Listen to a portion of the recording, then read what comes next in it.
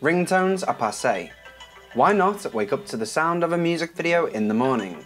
You'll be the envy of everyone who hears your alarm go off with this neat iOS 9 feature. Here's how to enable it. First off, you'll need some music or music videos. The easiest way is to head over to iTunes. Most songs will cost you about 99 cents, with music videos costing you around $1.99 each. Once you've downloaded a track or two, launch the clock app on your iOS device and tap the Alarms tab at the bottom. Create a new alarm or edit an existing one by tapping the Edit button in the upper left. Next, tap on the Sound button just underneath Repeat and Label. You'll see the options to buy more tones, set the vibration style, or choose songs or ringtones. Tap on Pick a Song in the Songs area.